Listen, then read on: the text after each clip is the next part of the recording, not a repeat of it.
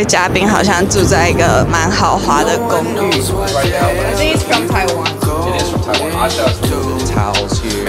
We got state of the art. We gotta stop to breathe. I got a right to love. I gotta fight the greed. I've been a slave to trust. I've been hating me. 嗨，大家好，你们都过得好吗？在没有更新的这段时间呢，纽约已经从夏天变成冬天了。那我知道，可能这段时间有些人会好奇说，May都在干嘛？好久没有更新 YouTube。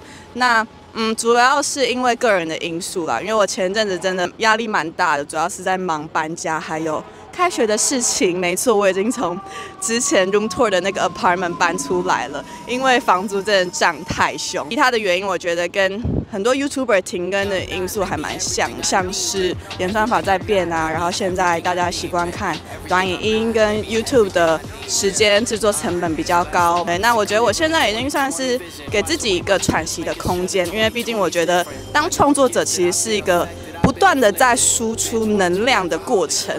你要一直去想说有什么内容是可以吸引大众的啊，你常常是站在大众的角度去创作内容，而不是做让自己开心的事情。对，不要误会，其实我是非常享受当 YouTuber 的，只是我觉得这一段时间，我觉得我个人的成长在停滞中，即便我的粉丝跟订阅数有在成长，对，可是我觉得我自己没有很努力的在投资我自己，所以我内心就觉得不是很快乐。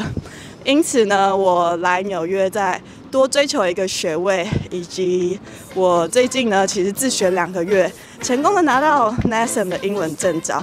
我觉得对我来说都是一个沉淀一下自己，然后关掉外界的杂音，再去思考一下我到底真正喜欢什么的一个很重要的旅程。总之呢，我现在又决定要重拾我的相机，再跟大家持续的记录我的健身旅程，还有在纽约的生活。那今天的影片呢，会有一位非常特别的嘉宾，他是一个我自己个人很喜欢的，在纽约非常有名的 YouTuber， 所以待会你们就会见到他啦。这位嘉宾好像住在一个蛮豪华的公寓。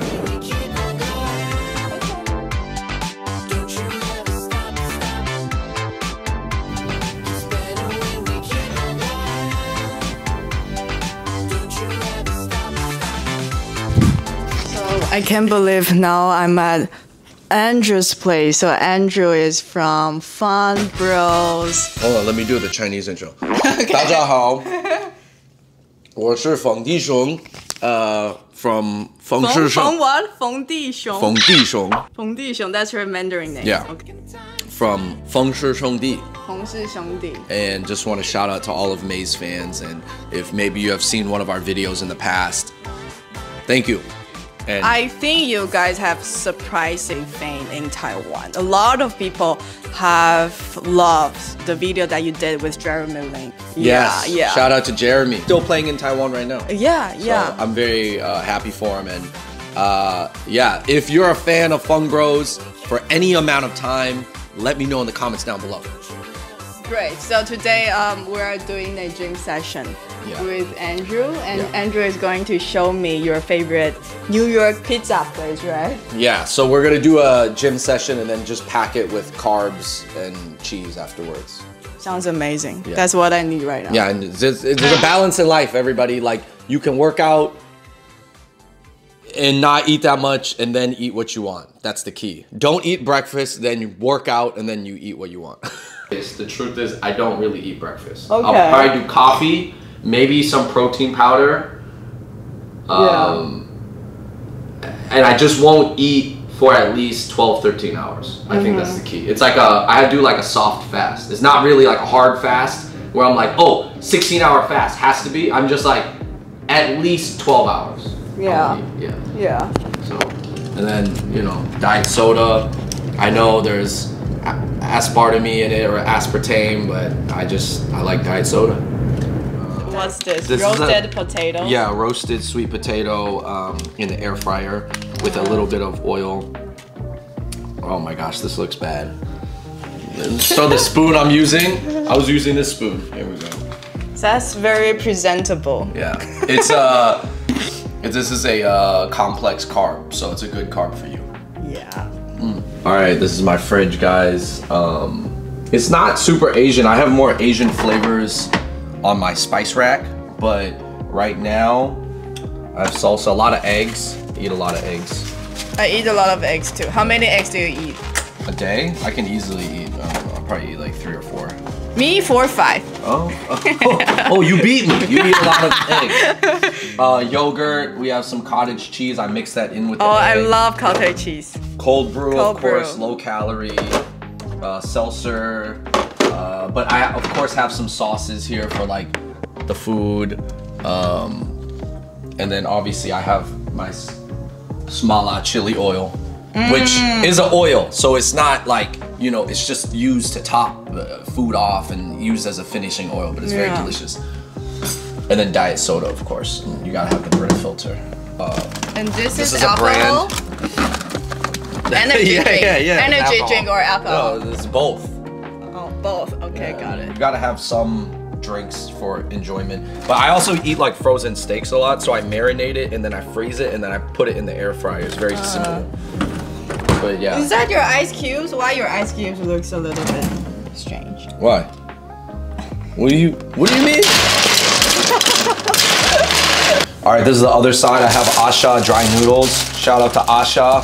They're like the best noodle brand, you know, and I try not to eat too many carbs right now, but I think it's from Taiwan. It is from Taiwan. Asha is from Taiwan, and it's so good, and they don't fry the noodles or anything like that, so it's a little bit healthier. And but yeah, this is where I have all the, you know, the Chinese ingredients. Majiang, right? Mayo. Green scallion powder, but I also have some. This can prove that you're a true Asian. Yes. Because I have tons of different noodles too. Definitely. This way is the gym. Check out the gym. The left side here, we got the weights. Wow. Okay. We can go over here. We can take a little walk down this hallway, and then here, like the cardio room is here, but they also have like medicine balls. You have a little bit of towels here. You got state-of-the-art treadmills. You kind of have this massage bench right here, a stretching table. And yeah, this is where if you want to slam the ball, slam the ball. But over here you got kettlebells, and then you have, you know, your universals and stuff like that. All right, so I just try to have a routine with working out. I think the most important thing is that you enjoy the workout that you're doing and that you do it consistently, no matter how much weight you're doing. You know, you could start off doing 25 push-ups a day, move up slowly, do 30 push-ups a day, then you get to 50 push-ups a day, and you will see a difference, but you have to do it consistently. So one thing that I found that I enjoy to do consistently is usually in the morning, I will wake up and do pull-ups. Do pull-ups too. Let's do a competition. Oh, you want to compete in pull-ups?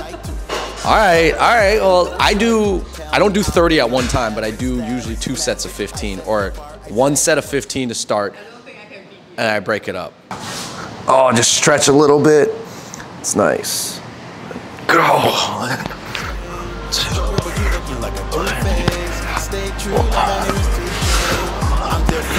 6. 14.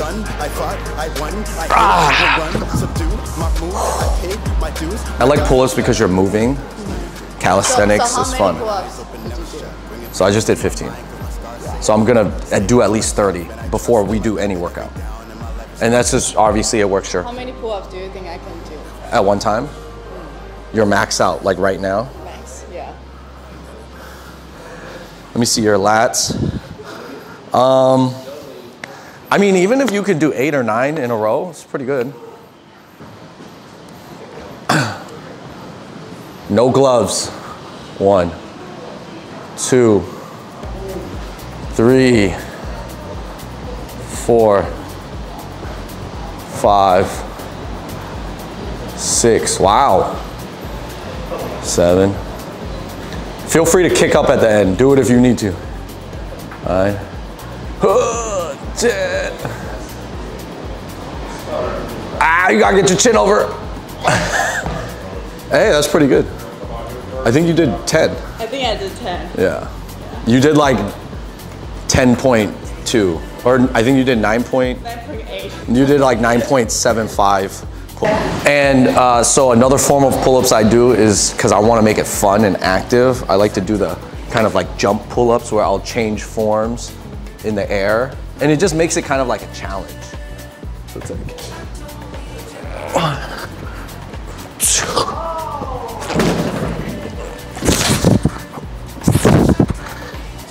And that just makes it fun. It's just like that explosiveness. Like a frog. I have another thing to show you. Oh, okay. I forgot the name of that. What is that called? What are those called? Do you know? I don't know. Sliders or something? I don't know. Sliders.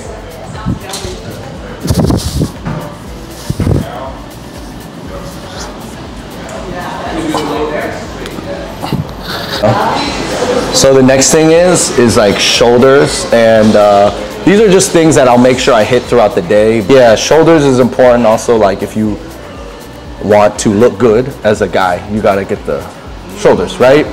Yeah, I want a shoulder guy. Okay. Be a Chinese name for shoulder guy. What is that? Let's make a what's a Chinese name? 有肩膀的男人。有肩膀。有肩膀的。肩膀的男人。Okay. I'll do this. I come in, get a little motion in. As you can see, like I like motion. I like movement. I don't want to be rigid because I'm not like a bodybuilder, so I'm not like focusing only on one side of a muscle. It's just I want to do a little bit of everything. This is called Arnold press with some rotation. Okay. Shoulder rotation. I don't know the names. I just know it works. Okay, so for like a woman, like how big do you want your shoulders to be? I think women often have some misconception about building upper body strength. Right, because like, they think they're gonna look like a man. Yeah, for me, I already work so hard for building my upper body strength, and I don't look that big. I do shoulder press like 1 or 2 times a week. Do you think I have a good shoulder? Or do you think guys would be intimidated by my shoulder? No, it's okay. It's okay. It's good, it's fit. Okay. Okay. So. What's it, 25? Wow. That's a good amount of weight. Like a magician, how I make the whole bottle empty, call crazy art to just understand I'm an artist. We're fucking with my emotions. I smoke it could get discarded for broken. The biggest heart that I've spoken, at least it's honest, right? I overdose of coke with thinking I was gonna And then most of the times I like to do some giant set. What is that? What is that? Like for example, like I pair with like 3, 4 Oh. So now I'm doing a alternating front raise. Try not to swing my body. Right. And you don't want to do too much. You don't want to do too much weight, right? Because you can kind of mess up your shoulder. But this weight is okay. I might use like the lightest weight to do. Okay. Wow. Your shoulders are pretty strong. To just do that's pretty strong. Damn. All right, so my friend taught me to not do it too high. That's how you hurt your shoulders. Keep it low. And you just, yeah, below. You don't want it too high on your chest. So you're gonna just warm up. And I like incline because of shape.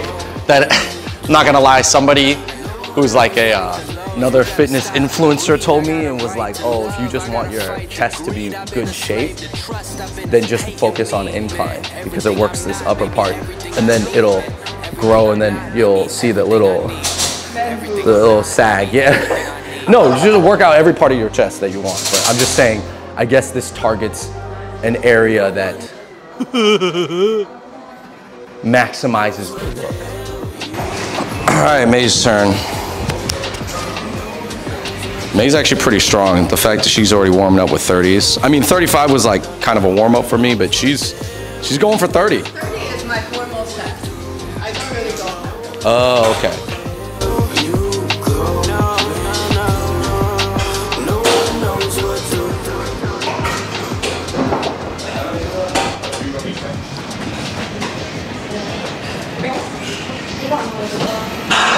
What type of workouts are the most attractive to see a guy do at the gym? I would say deadlift. I like to check out men's ass when they're doing deadlifts. All right, so another full body workout that I think is really good for basketball players because I'm into basketball. Shout out to Jeremy Lin, playing in Taiwan right now. And then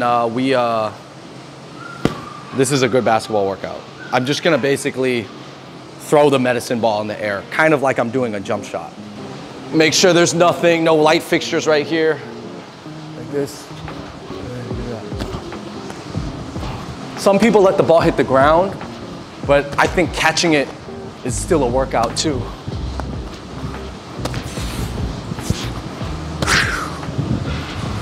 This is how Steph Curry is able to shoot from 45 feet and Caitlin Clark. Hey, how many dips can you do?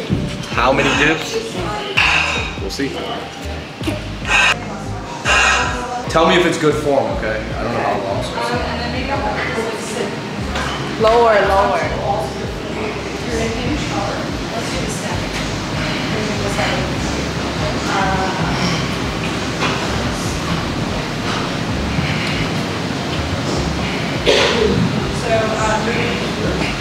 See the shaking muscles.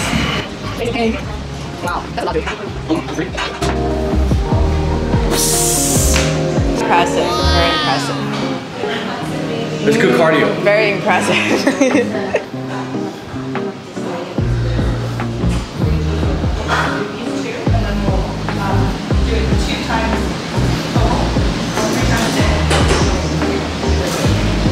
Five. Hey, 7. Wow. Oh. Dude, I just broke my record. See what some inspiration and encouragement can do? Some people just need to know that it can be done.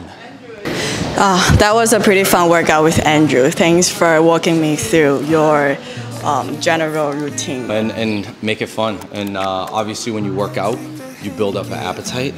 Yeah. 你肚子饿了吗？我饿了，想吃披萨。好 Andrew 要带我去吃意大利披萨。意大利披萨。Or 纽约披萨。纽约披萨。New York pizza. But this is not always the food you should eat after gym, right? You should eat maybe more protein. Yeah. But since we're in New York, we're making an exception, okay? Because a lot of people, they work out very hard, right? They burn all these calories. Yeah. And then they get so hungry and then they pig out afterwards and they eat like so is it us Hong right Xiao now? roll. They eat like Is it us right now?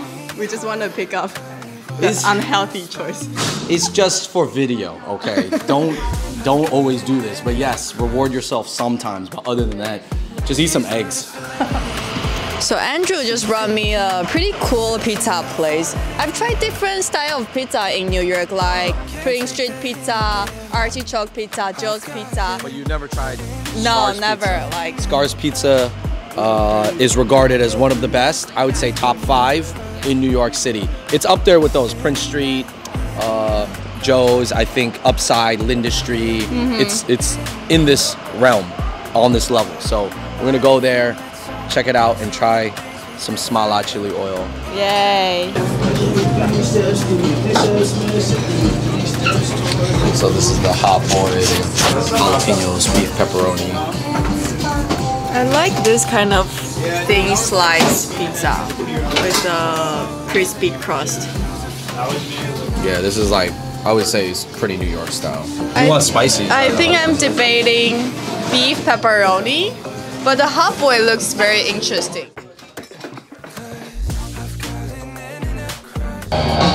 我点了一个叫做 hot boy pizza， 感觉是辣味的披萨，它有 pepperoni， 然后还有一些那个墨西哥辣椒。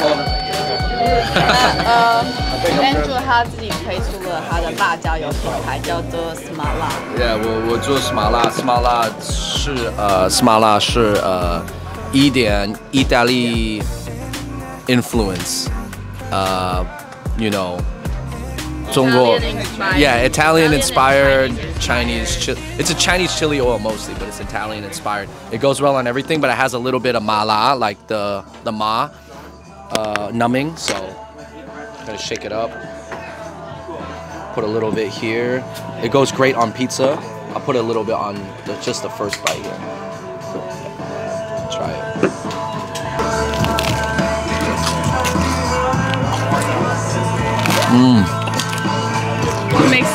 What makes you feel like it's the best pizza in town? It's one of the best because like this special, it has like sliced garlic and onion, and it's very fragrant with I think some fennel seeds. The crust is very fluffy but crispy on the bottom, and it's just tasty. You know, pizza is all personal preference. I don't think there's one singular pizza spot that is way better than everything else. It's just like there's like a top 10 pizza spots, and then everything in that top 10 is good. 刚刚我们加了这个 Andrew from Brace 他们推出的 Smala Chili Oil， 然后我觉得它的理念很棒，因为很多辣椒你要么就是只能加在中式的料理，像面食或饭，或者是你只能加在就是西式的披萨跟三明治。可是它这款辣油就是西式的料理跟中式的料理都非常适合，然后就很谢谢 Andrew 带我来吃这个看起来超好吃的披萨。Yeah. 对。This is how you eat pizza in the New Yorker way.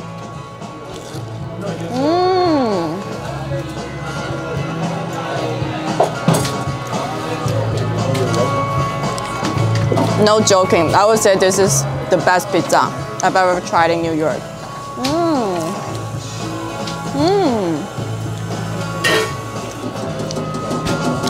So firstly, I love the thin crust. It's super crispy, and there's hot honey and chili on top. And I think I really like the hint of the spiciness of Smala sauce. It just fit perfectly. Yeah. Wow.